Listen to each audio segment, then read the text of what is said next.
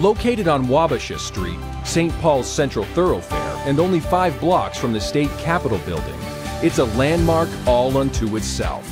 Because this is a building that long loomed large as the Science Museum of Minnesota, and hence a place known to whole generations of Minnesotans who toured the museum as kids on school field trips. Okay, so for example, I can talk about Twin Cities in Minnesota because I spent years working on that particular organization. Twin Cities was a small, struggling organization, literally consisted of 10 to 20 staff members. Very small, very struggling for decades. The local parishioners got together and they purchased a gigantic building. While to every other description of its size, the only apt word is monumental. As in, the largest Scientology ideal church of its kind in the United States of America. I really, to this day, wonder why they purchased such a huge building, because it's one of the biggest in the Western United States. It's huge. It's like 90,000 square feet. The indelible impression when crossing the threshold to reception is nothing short of grand. The adjacent cafe follows suit. They purchased this big building. They then spent years getting money together to renovate it. They renovated this building. It's beautiful. The Academy is yet another ample delivery space, as in the size of a football field. This is where this Church of Scientology will serve as training ground for Minnesota natives to learn to become auditors themselves. It will also serve as a training ground for staffs of groups and missions from Wisconsin to the Dakotas. I was involved with the mission with the project for management that went in there to open this organization and get it going. And it was on that mission that I realized that they were really all about just making more money. Because what their attention was focused on almost every other week was making more money for the IAS.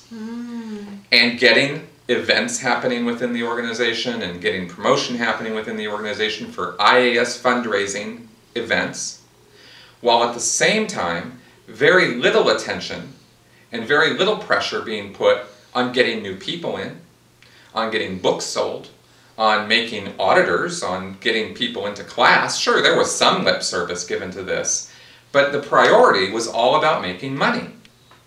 And this is the point where I really started getting what this whole thing was about, because I had already been involved with Pasadena, Seattle, Portland, Las Vegas, Los Angeles. I had seen all of these ideal organizations opened up, empty, no new public coming in, very few people coming around. But boy, were there a lot of fundraisers. Hi, I'm Dee Dee. We're at the Phoenix Org, and they are at the last few hours of getting the fundraising to zero. So we're going to go in and see where all the action is, because we are putting an org in the birthplace of Scientology. Follow me, come on. Hi, it's Dee Dee again. We're right outside of the fundraising headquarters. Oh my God, it sounds like we just got a donation! Ah! Come on, follow me, let's check it out! Boy, was there a lot of money being made, and there was a lot of push on people giving more and more money to the IAS. Hey! Valley here! Valley! Hey, guess what we're doing? What are we doing here, Kath? We're having a door sale, not a fire sale. You know why? A door sale. Why? Because we have the biggest ideal org property on planet Earth right now. I know. That's a lot of doors, people. We need a lot of doors. We need doors for auditing rooms, for course rooms. For the children's course room. And you know what? These doors, they are not $10,000. Going to build a chapel and we're going to clear the valley. Gee, we really need you. And that's not what Scientology is supposed to be, but that's what Scientology is. A runaway money extortion racket. That's right. And that is tax-free. Exactly, and I saw that with my own 2 eyes. I saw it over and over again, and that's when I realized that this whole thing about making ideal orgs is not about making big booming organizations with lots and lots of Scientologists. It's really and truly about making as much money from these parishioners as can possibly be gotten out of them before they're driven to bankruptcy or worse, and then letting them go. And that's what the whole picture is all about. And I have since come to find out that it is that way internationally.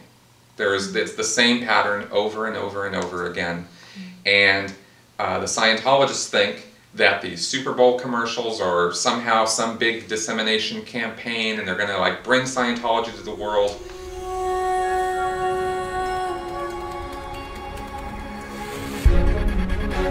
Imagine science and religion connecting. That's not what that's for. It's not what it's about at all. It's all about just getting more and more money from the parishioners so that the very top levels of Scientology, David Miscavige, can reap the benefits of having all that money. Because no other level of Scientology is benefiting from that money. I can